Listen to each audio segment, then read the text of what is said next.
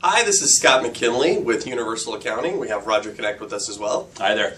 We would like to talk about something that we hear from time to time coming from students, and that is that either A, they are not making their successes happen fast enough. They're getting frustrated because they're not achieving their goals, and B, they are almost too ambitious, and so it's almost as if they're setting themselves up for failure.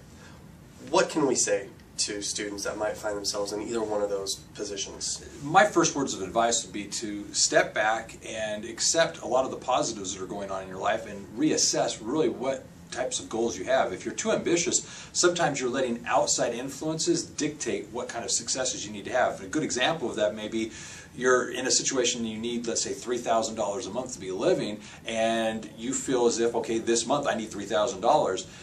Well, maybe that's 10 clients for you or whatever. Well, if it were 10 clients, let's say, as an example, and you've gotten 2 or 3 that month, generally that should be a success. But you're saying, I didn't get my $3,000, I've gotten $1,000 this month.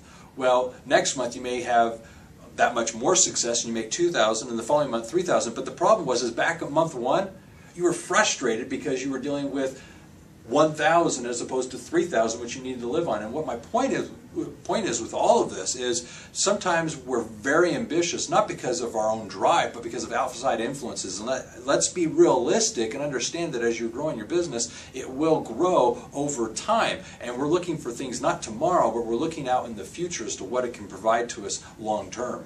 Okay. In scenarios like this, a lot of times the common feeling that business owners have is that they're overworked and underpaid. So what can we say about that? Excellent. The question is what advice would you give to your clients if they were saying those very words to you? I'm overworked, I wear too many hats. Well, the first thing that we would suggest is outsource. What is it that you're maybe doing that you shouldn't be doing? Maybe there's something that needs to be done by someone else that's, in all honesty, probably someone you could pay for a little bit less than what you're paying yourself. The big thing here is what can you do that you do well, that you're an expert at, and what could you have somebody else do that maybe they're an expert at? And that would be the first piece of advice. But also speak to a coach. Talk to your coaches. Call here at Universal Accounting Center and talk this through. Oftentimes, just in that conversation, we can give advice on what we've seen others do that have helped them stay focused in their business and continue to move forward. Okay, what about when you trip? What about when something happens that just seems like it's going to be a disaster? You know what? Do you give up? No, life happens. I hate to admit it, but everyone here has struggles, and at different times. I might be struggling when you're doing great and vice versa. So the point is